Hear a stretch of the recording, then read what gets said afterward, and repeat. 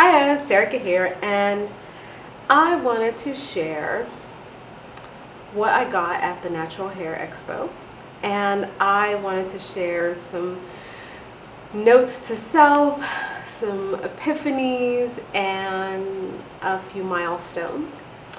And I'll start with the milestones because today, or this week, I am 5 months natural. And this also marks the 1-year anniversary since my last relaxer. So I am, as of this week, 1 year post-relaxer. As far as what I have learned, not as much as I should have. I should have taken more time with just my natural hair at the beginning of the year after I did my big chop. But, you know, the length freaked me out, so I pretty much kept my hair in Nubian twist except for maybe 6 weeks over the last, I'm going to say, 6 months. And I have had my hair out for a while now, and I don't intend to put the Nubian twist back in this year. I'm going to wear my hair for the rest of the year and just wear a lot of updos. I don't think I've had one time where I've worn my hair down at all, but one of my epiphanies was that I need to get used to styling my hair without really combing it. Now, I don't really comb my hair, but even as far as styles that need a lot of detangling, because the second that my hair dries, it sort of intertwines. It's easy to get it back apart without breakage, but I would rather not do that every day. I needed to be able to keep my hair in a style all week long, which I hadn't been able to do until last week. And I also needed to have styles that when I was changing the style didn't involve me doing a lot of raking through the hair with my fingers. Like, for example, any kind of braids or that sort of thing, you have to have a certain amount of detangling done before you can pull those off. And I was doing far too much detangling just with my fingers, but it seemed like too much manipulation for me. So last week, and this really falls into the category of another milestone, is I wore style all week long. That didn't involve me doing much to it as far as manipulation, and I got to change it every day. It was kind of neat, but just to recap, I put my hair like it is now at the beginning of the week, and then, which is just a little pompadour, and then sock bun in the back. And I put my hair in this style on Monday, and Tuesday I took the bangs down and did finger coils and put one single French braid down the back. I wore that French braid for the rest of the week. The front I wore in the rope twist for a few days, and then I did a rope twist out, which kind of looks like dreads, so I was really feeling that. And then I wore the twist out for a few days, and then I decided to kind of rinse it to see what would happen. I didn't really agitate it, and I didn't really use a lot of products. I just sort of ran water over it and kind of squeezed it a bit, again trying not to disturb whatever was going to happen. And what happened was coils. The rope twisting motion is sort of like doing single strand twist or finger coils and then twisting the hair. So what I had in essence were coils, and I wore the coils for a few days. I had to kind of roll and pin the roots to get them to lie flat because the roots really fluffed up. Just probably the way I rope twisted it. I think I can do better next time.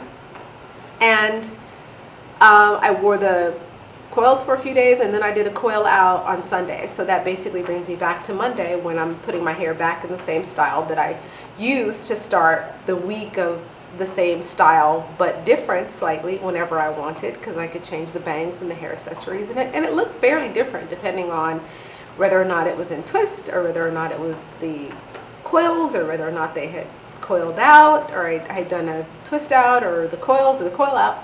But that was a lot of fun, and I really did feel like I had crossed an important threshold in my journey when I was able to do that. The other thing was I need to, and this is a note to self, remember how I prepped my hair for a particular style, which is why I started back with the same style that I was using to get the week long of the same hairstyle, because when I use a different prep and expect to get the same hairstyle out of it, it just doesn't work. For example, when I was going to the natural hair show, which I'll get to my haul in a minute, when I was going to the natural hair show, I wanted to wear an afro puff with afro bangs, sort of leaning to the side. I'll show you a picture.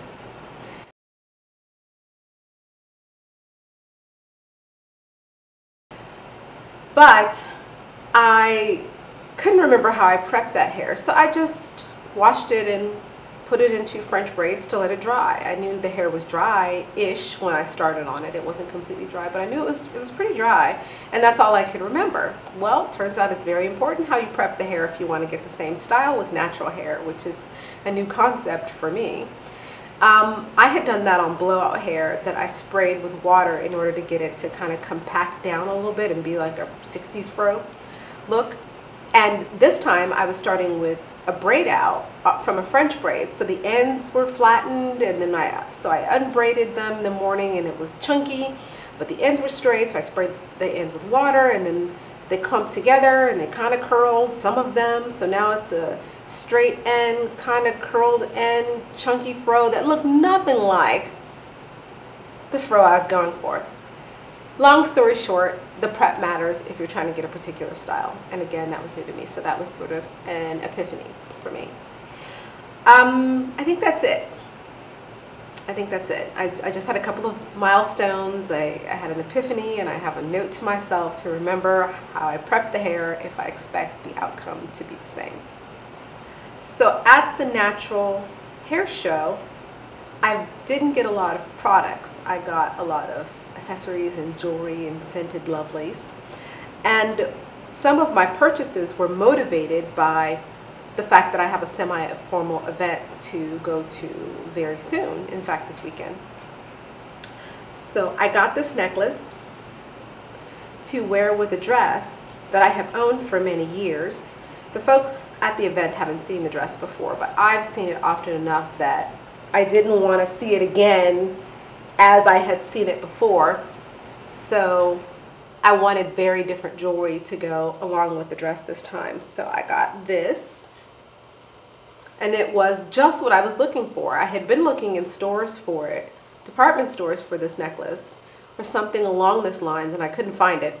And in I walked to the natural hair show, and literally the first booth I went to, it was there. I also got myself a lovely little fascinator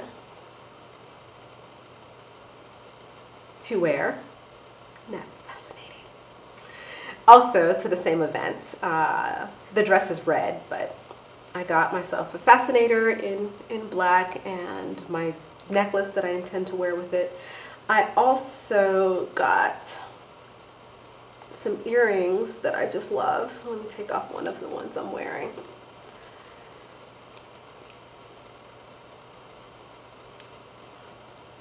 You can see that. Let's go. Purple and red.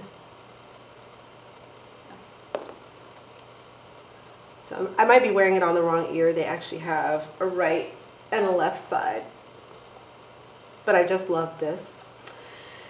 And I got some essential oil, and it's in a roll-on, and I just kind of rolled it on my wrist. And it smells so lovely. I put this on in the morning, and I can smell it at night when I take it off. It's very concentrated, but it's not overbearing. It's a mixture of musk, geranium, and myrrh, which I find just scintillating. I also got myself a couple of t-shirts. The other one says natural. This one says 100% natural, no lie.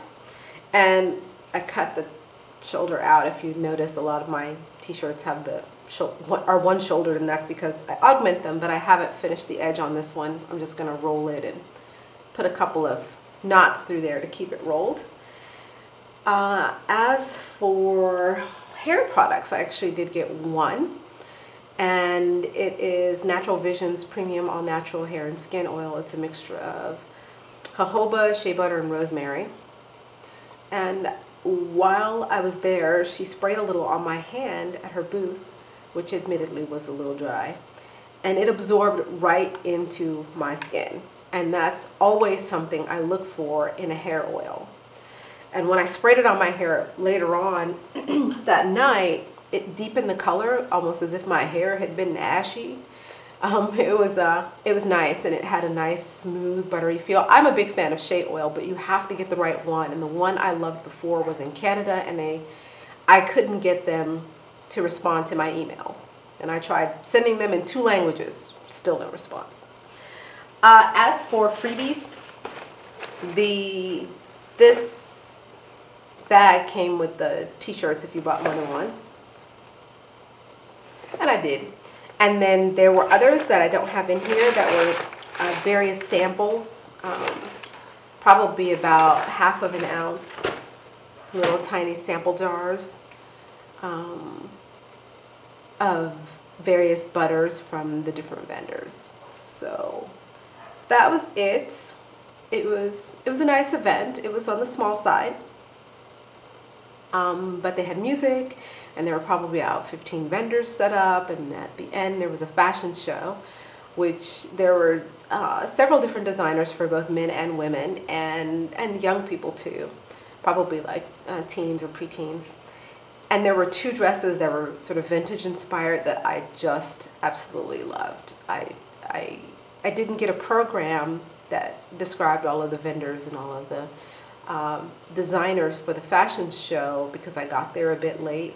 The event ran from 1 to 6, and I got there at about 2:30, and all the flyers were gone by the time I got there.